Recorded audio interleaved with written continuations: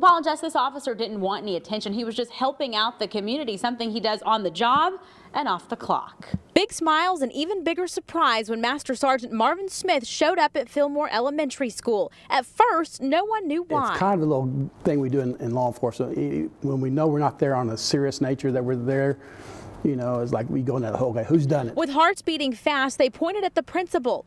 He explained he had come bearing gifts, boxes of notebooks and folders. He just overwhelmingly blessed us. We were shocked, but we are so grateful. He had seen this post on Facebook and took action. Oh, it was a reaction. I just saw that and I was ready to go. I mean, there was no hesitation. The $100 spent on school supplies for kids and teachers was his own hard-earned cash, saying he simply wanted to help. I'm glad I was able to help you.